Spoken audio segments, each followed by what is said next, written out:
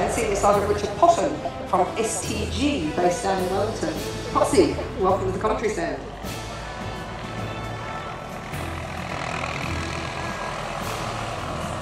This is the helicopter that my husband wants me to buy him when I win the lottery, by the way, everyone. So we'll keep our fingers crossed for that happening one day. He would love to get his hands on a Hughes 500.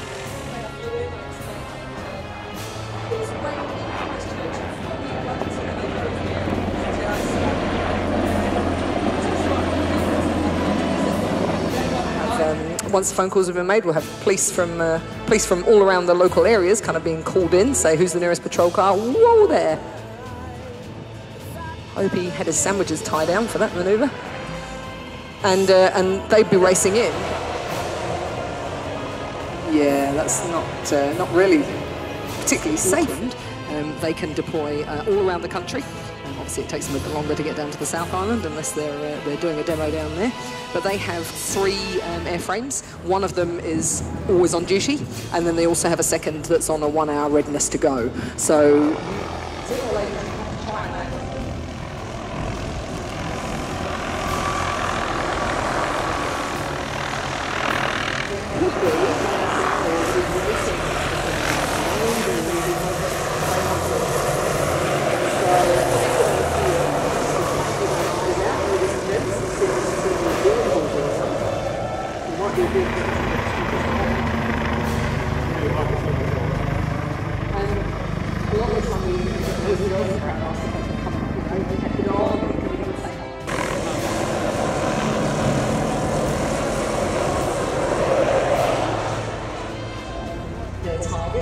And we've got the NH90 from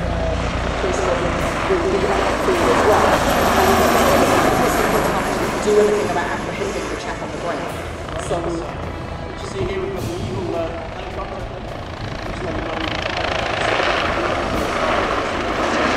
Yeah, so we've got one pilot on board and one sniper in the back, like Foxy said. And yes, so they can't actually, kind of land again and ram them into dick, but they can stop that vehicle on its tracks. They do have an armament on board to do that, but they're not equipped to deal with an armed suspect. So we do need to call them the special tactics squadron. So the Eagle will set itself up in the overwatch position higher up. If you look lower to the left, we have the NH90 squadron with the special tactics squadron.